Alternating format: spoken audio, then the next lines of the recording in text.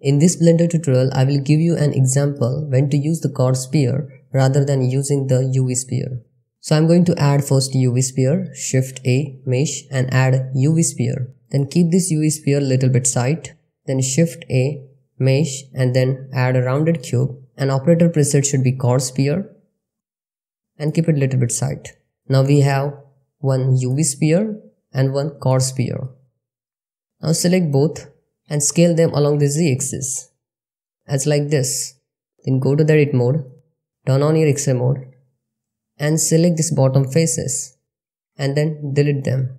Now we got this dome kind of form. Okay, shade smooth it and shade smooth it.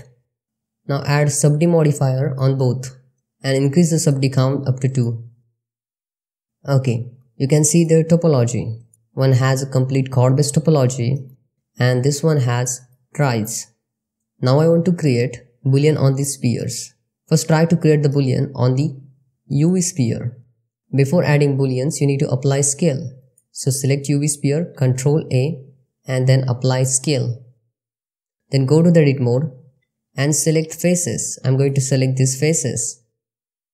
And then press I for the insert operation, use the loop tool and then circle option. Then scale it down and then press I for the insert operation one more time and then E to extrude it and then use the insert operation. Select this face loop and use the insert operation. So I created this small boolean at here. Now I just need to take its symmetry. So I can select everything, mesh and then symmetrize, take the symmetry along the x-axis and y-axis. As like this. Okay, now same kind of booleans add on this chord sphere. So Ctrl A, apply the scale, then select these faces and then press I for the insert operation, use the loop tool, scale it down a little bit, use the insert operation and then E to extrude it and then use the insert operation.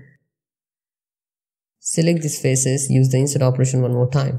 So I got this one more boolean. I got this boolean at here. Now same steps, select everything, mesh, symmetrize, take the symmetry, select everything, mesh, symmetrize and take the symmetry along the x and y axis. And you can say I got these booleans. These booleans are a little bit away and these booleans are a little bit close to the center. Now take them close to each other. Okay. And now we can understand why to use the chord sphere rather than using the UV sphere.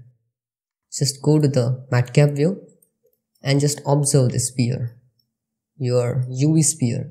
You can see this pinching we are getting just because of its topology. Its topology, it's not the chord based topology. You can see here are triangles.